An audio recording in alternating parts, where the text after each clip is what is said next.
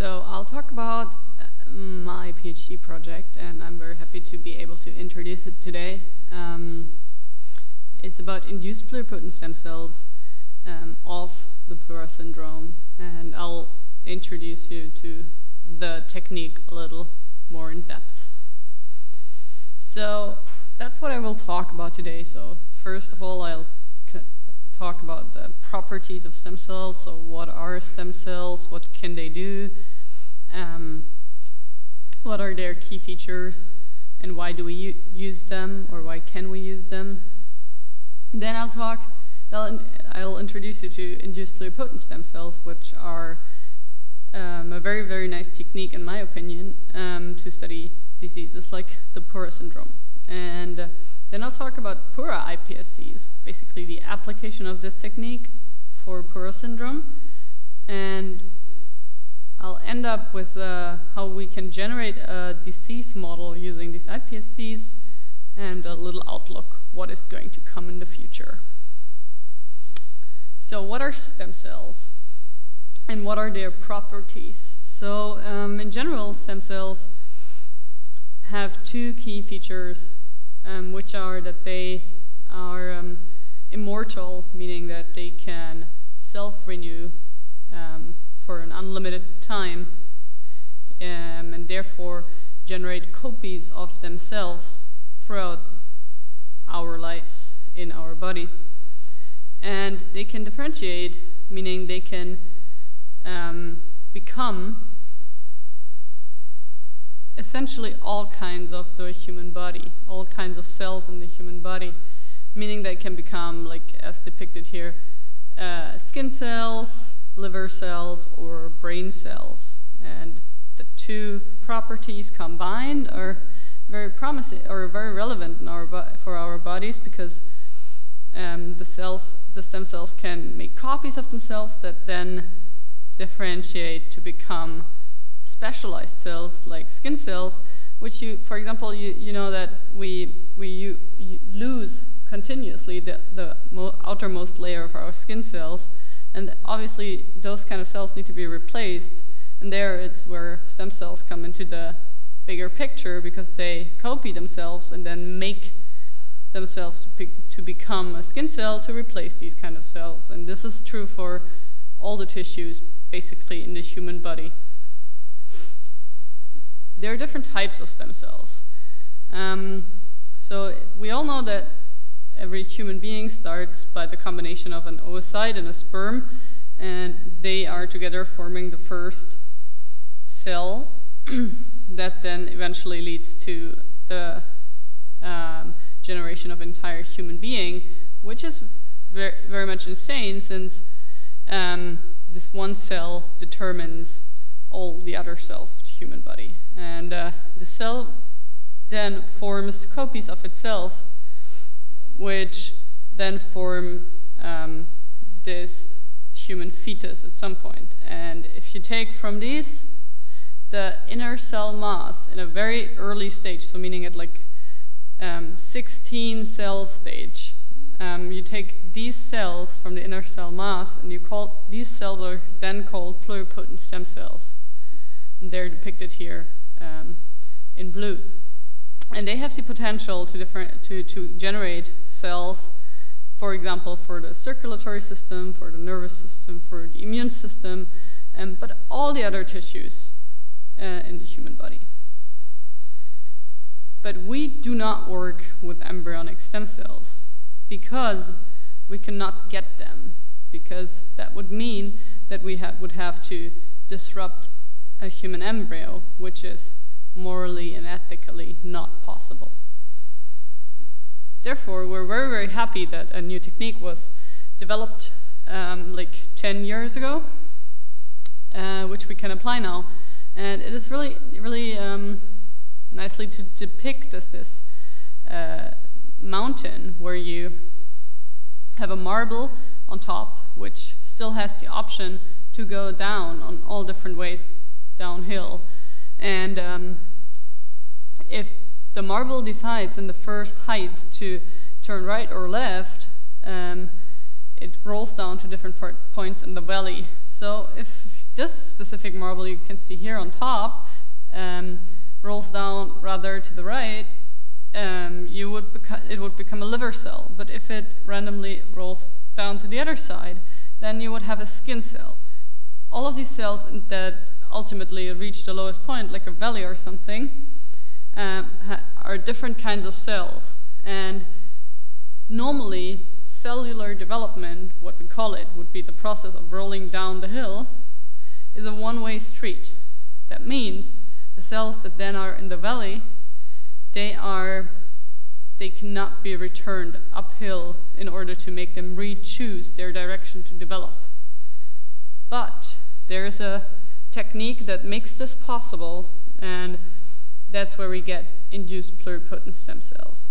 So there is this person that stands down the hill, that's a metaphoric person, that puts a lot of pressure onto this skin cell in order to roll it uphill and give it back its potency to generate all the other cells, not only a skin cell. And that's what we are applying in this technique. So what are iPSCs? iPSCs, induced pluripotent stem cells, are generated from mostly skin cells by the use of this power that I just depicted with the strong person on rolling up the marble uphill the mountain.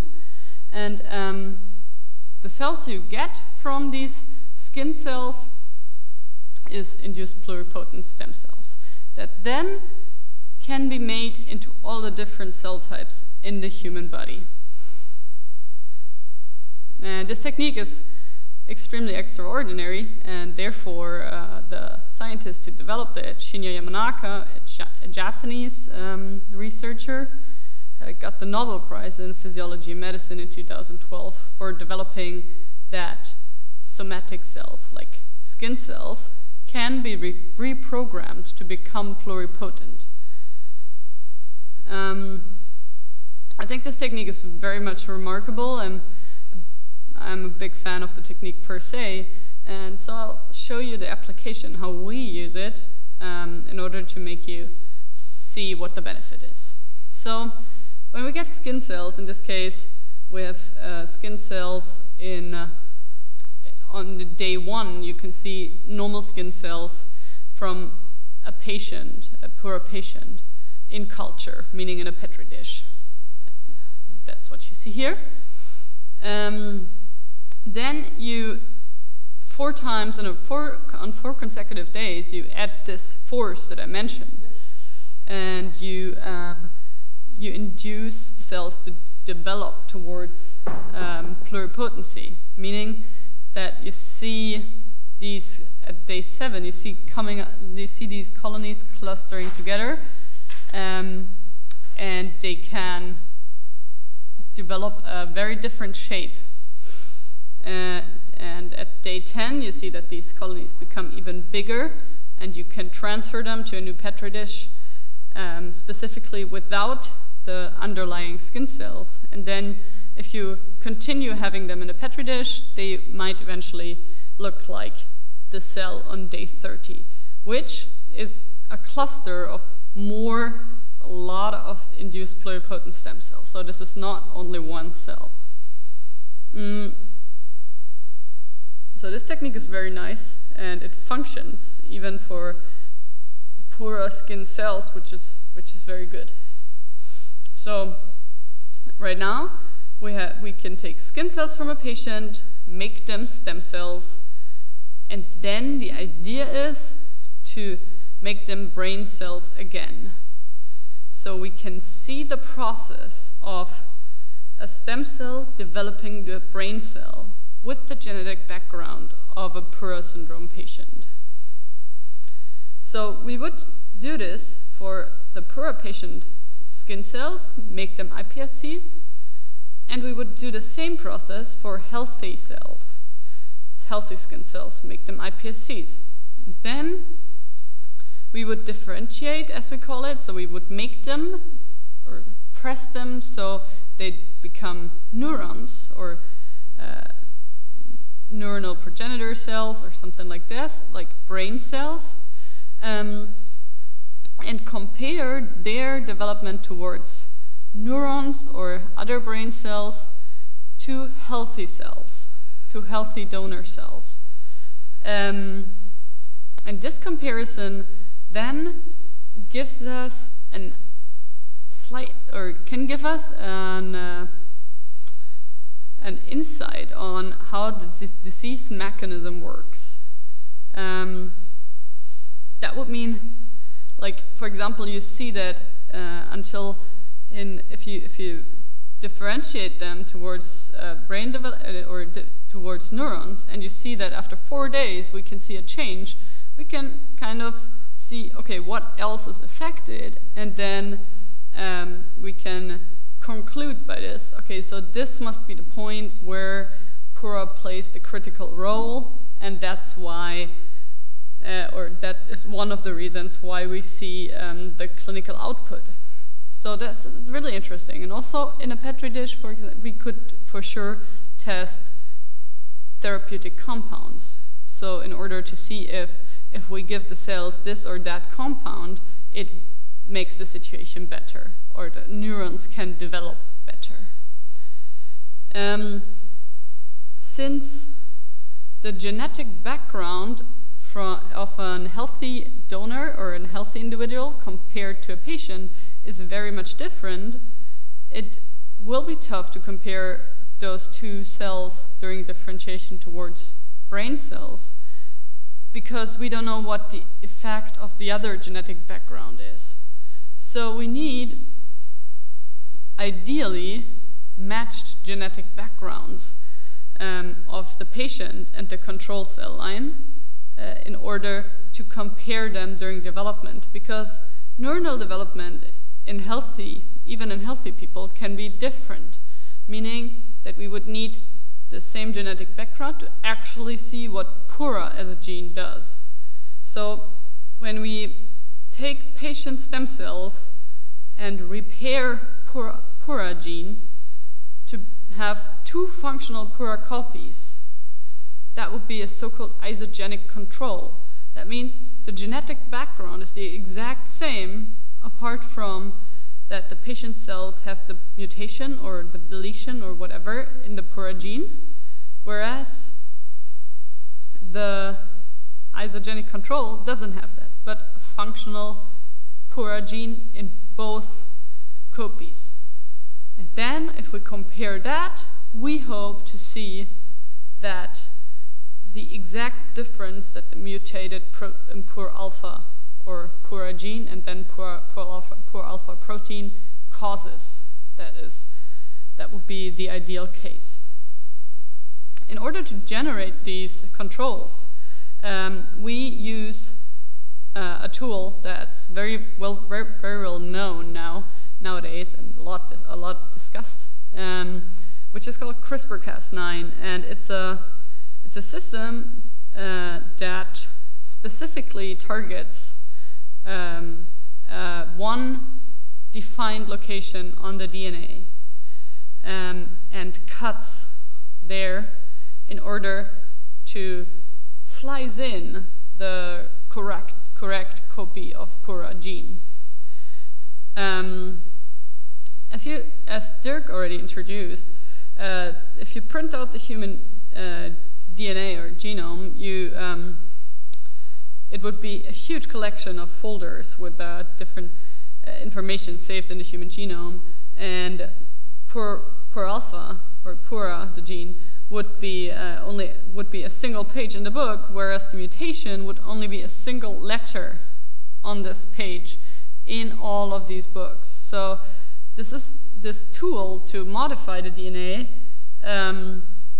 would have to be very, very specific in order to target just this single spot. And I would just like to remind you that all these letters are just composed of 4 different letters, so it's just ATGC, meaning the variation is not too high because it's only 4 different letters. So the tool must be extremely specific to find the right spot to cut.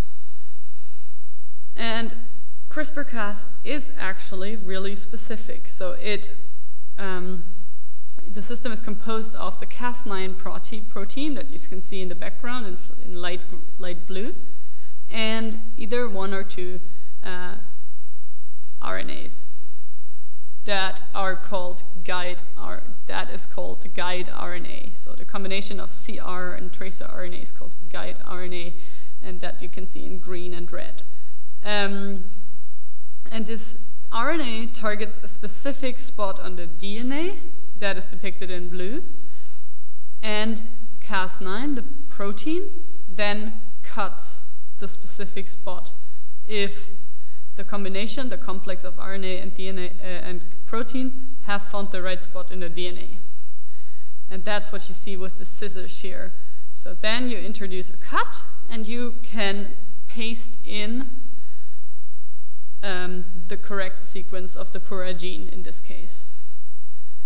This seems really easy, which it is not. The right insertion is very tricky. Also, finding the right spot for the system is very tricky and a huge safety risk, actually, if you think of the application of CRISPR-Cas in the human system. So if you think about the system cutting at a different spot that is not the one that you're targeting, you could fairly easily cut regions in the DNA that are very, very important, and that way generate even cells that have different problems from the PURA syndrome, but like newly generate problems. Because, for example, if you cut a tumor suppressor gene and then it is impaired, and that might lead to the case that cancer cells evolve from these newly edited cells. And also other regions of the DNA are really, really crucial, and if you edit them accidentally, it's really bad.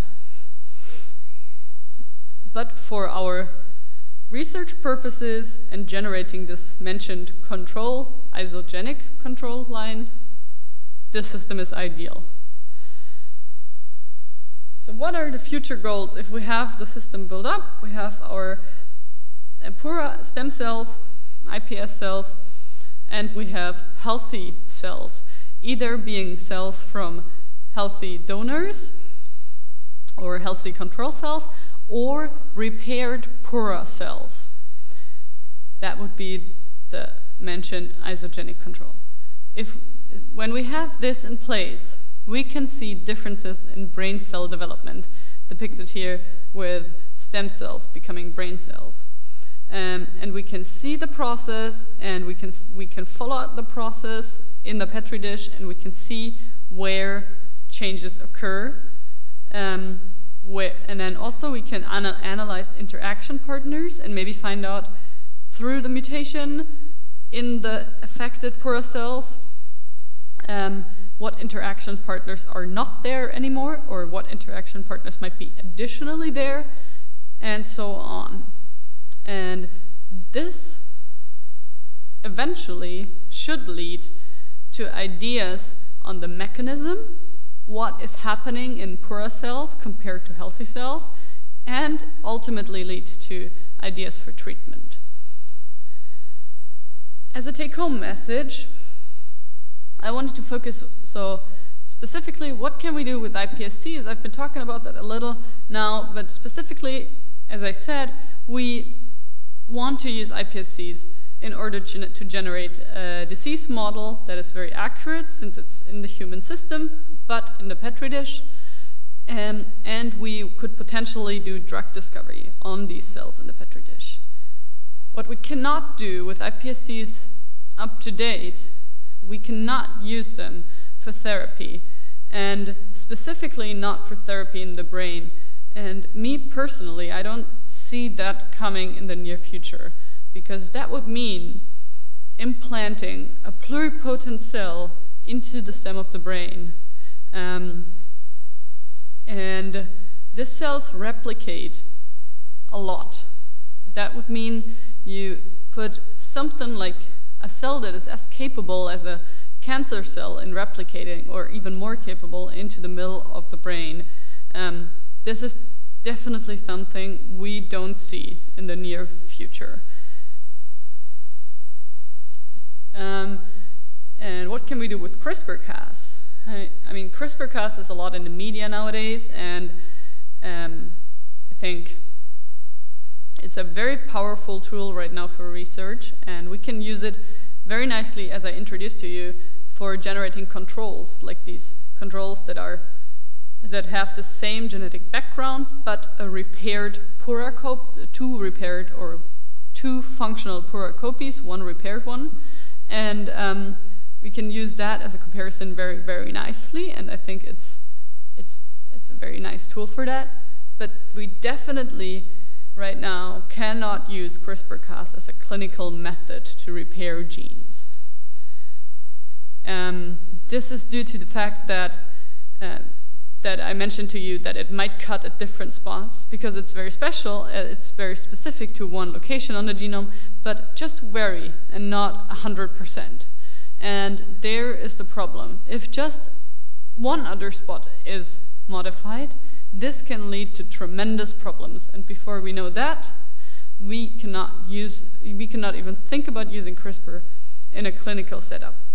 Additionally, the problem is that in brain cells, it's even more tricky to use CRISPR-Cas, because that would mean that you would either have to treat in the brain without any security checkups of the cells that you modify, or it would mean that you would have to take out the brain cells, modify them, check them if they have any additional edits, and then would have to put them back. And this is not possible. You cannot take cells out of the brain. Therefore, the application of CRISPR-Cas in a clinical setup is not going to be there for the brain, at least in the near future. With this, I would like to close and thank all the people that are involved in this study. Very much I would like to thank the Niesing Lab. It's wonderful to work there. The picture kind of shows us all shooting at Dirk, which is kind of funny. And it's great working there. Marcel, who's also here, is working on more of the structural stuff. I mean, Dirk you already heard before. He's a great supervisor. He's putting a lot of emphasis into this work, and it's just a very, very nice environment to work. Additionally, I would like to thank the iPS core unit at the Helmholtz Center in Munich, which is led by Micha Drucker, and which also contributes a lot to the project. Specifically, Iona Rusha, who's working eagerly on the cells with me. Thank you very much, and I am happy to answer questions.